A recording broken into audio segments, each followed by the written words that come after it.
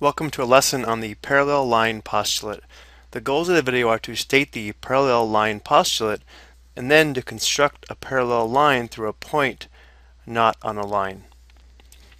So the parallel line postulate states that for a line and a point not on the line, there's exactly one line parallel to the given line through the point. So if here's our given line and here's the point, there's only one parallel line passing through this point. It would be this blue line here. Any other line passing through this point would eventually intersect this black line.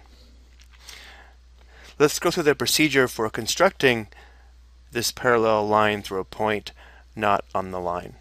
So what we'll need is a protractor pictured here and a straight edge.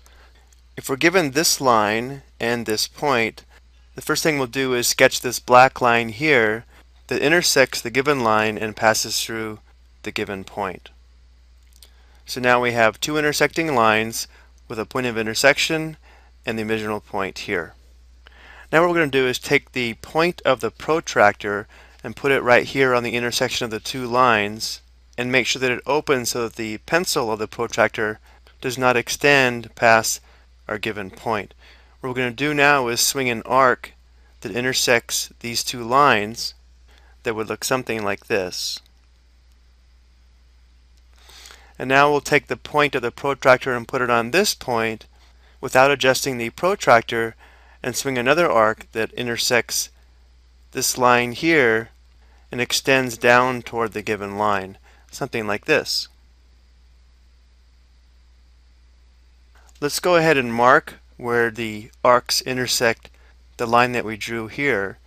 So we'll put a point here and we'll put a point here. Now we're going to take the protractor, put the point of the protractor here on this red point, and then put the pencil of the protractor right here at the intersection of this green arc and the black line. Once we have this length marked with our protractor, we're going to swing another arc that intersects the given line, something like this, and then take the point of the protractor and then put it on the other point of intersection with this green arc here and swing an arc that intersects the green arc, something like this. And now we'll construct a line that passes through this point here and the intersection of these two arcs. And this will be the line that's parallel to the given line and passes through the given point.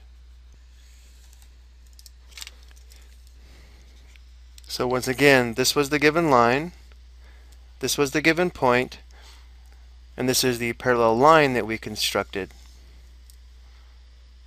So if you're wondering why this construction actually worked, remember that the corresponding angles of two parallel lines cut by a transversal are congruent. So by sketching this line here, we were able to copy this angle up here, and therefore making the corresponding angles congruent, making the two lines parallel. I hope you found this helpful. Thank you for watching.